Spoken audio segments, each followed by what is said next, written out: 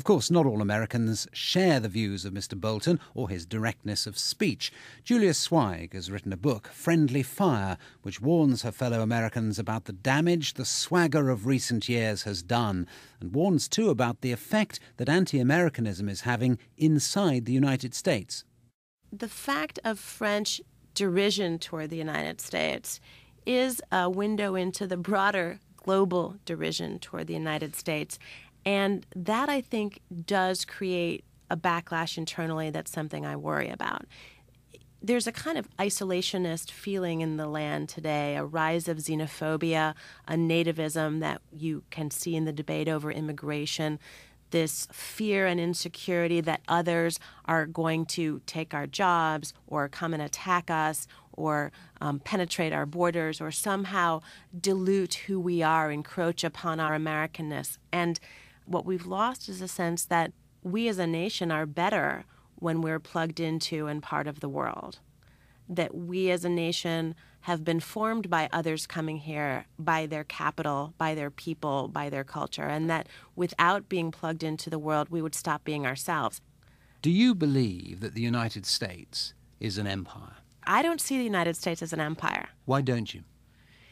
I don't think we're capable of being an empire, and I think that our impulse to control the directions and forces of history in parts far and wide is not met by enough sort of capacity, will, institutional drive, or domestic political support for that sort of global role.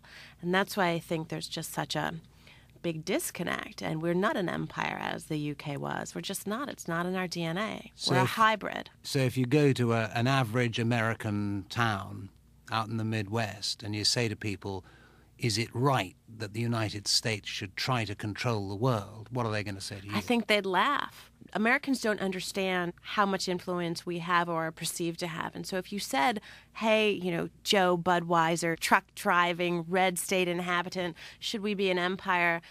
That would just be a joke. I think there's a sense that it would be nice if everyone would follow them, but we can't possibly make everyone do it. And that's the kind of rugged individualism, too, that undergirds American ethos, which is that the concepts of freedom and liberty, when we say them, others hear empire and others hear imperialism. But what is meant is freedom from the state, freedom from the monarch, freedom to choose.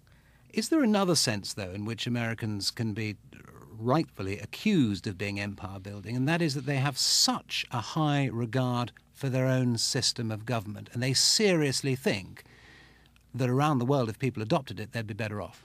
Sure, we have deep historic roots. We are the shining city on the hill. We see ourselves and our model as eminently reproducible, believe that others should want to be like us.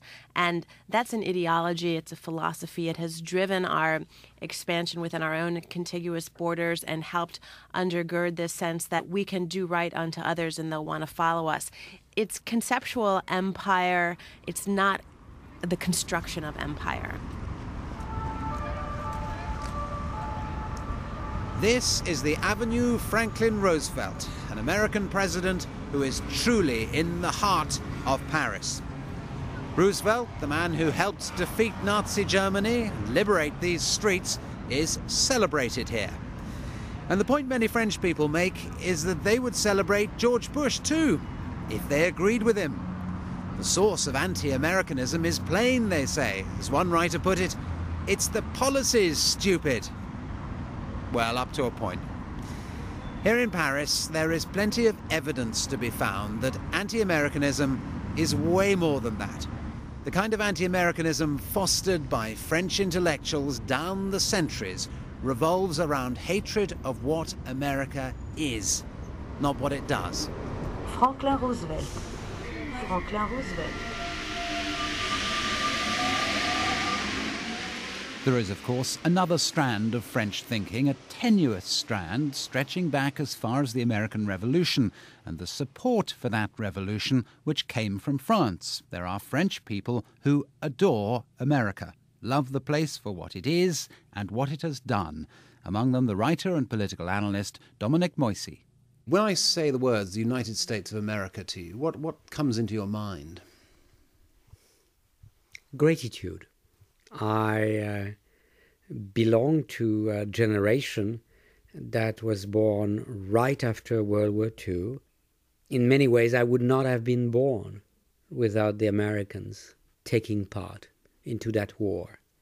My father spent 2 years of his life in a German concentration camp and was liberated on May 8, 1945 by American GIs. This is my America, the America that freed Europe.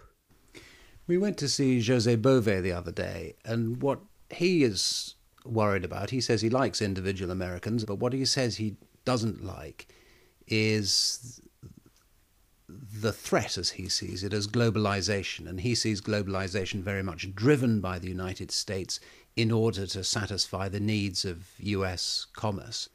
Well, I think it's probably inevitable that the backlash on globalization would translate itself with a flurry of anti-Americanism. There is no alternative to globalization. It's there to last. It concerns us all. Yes, we should try to make it more human, but the idea that what's wrong with globalization is purely the result of the United States is a gross oversimplification of reality. What corresponds to the reality is the fact that after the collapse of the Soviet Union, there was something like the unipolar moment of the United States, where America had all the ingredients of power, except one, the will of its citizens to play a world role. What we are witnessing right now is, in fact, the rise of a multipolar world, which is what the French wanted so badly. But, ironically, the drama of the French is that the world is becoming multipolar without them, i.e. without Europe. We may have been exhausted by the 20th century, and it may be that in these early years of the 21st century, the dream of Europe is accompanied with deep frustrations, and the object of those frustrations is the United States of America. We look at them as a mirror reflecting our weaknesses, our frustrations, our sense of envy, our fear. Numéro 152 974 en provenance de Moscou. The weird thing about the French, about intellectual anti-Americanism here, is how unconfident it is. There are some things the French do wonderfully well. Sex is one of them. Nobody goes to the United States in search of eroticism, at least I hope they don't. And nobody goes to the United States for lessons in the running of high-speed trains. Here at Gare de Lyon, you can hop on a TGV to Geneva or Marseille, and they really do go fast, and it really is reasonably priced, and it really does keep people off the roads. It works. They don't do it in America, but here in France they do, and nobody's stopping them. The anti-Americans see the US as a steamroller, but we are not all going to be crushed. We have the power to take what we want. I can see many iPod wearers in the crowds here, and we can reject what we don't. We can choose our destination. En provenance de Dijonville va entrer en gare, voie 5.